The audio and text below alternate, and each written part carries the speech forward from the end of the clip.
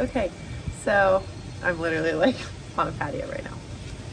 But okay, happy birthday, Liv.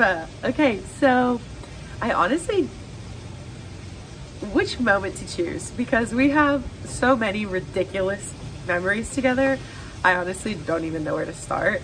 I feel like one of my favorite memories, like, I think the thing about us is that we spent so much of our like formative years together, and so like a lot of my good memories are with you, and that's really cool. And so I think some of my favorites are just us in the car.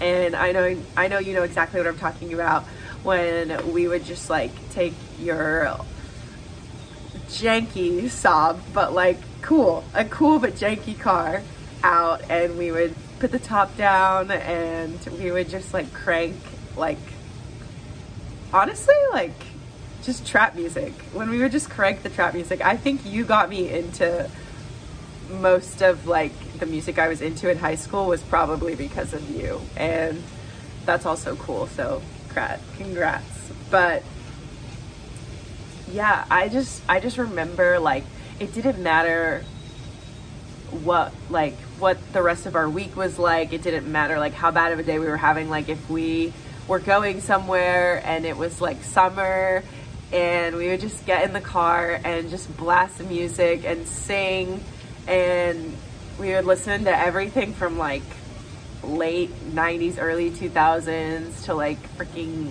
country. And as much as I hated country, I loved spending that time with you. And like, I hope that we can get in a car and do that again sometime. Like, we obviously can't do that when you come visit me, but hopefully when I come down and visit you, we can get in the car and just like have that time to just kind of like let loose. It was such a fun, like, innocent thing to do, but we felt so wild and like crazy when we were doing it, and I think that's really cool.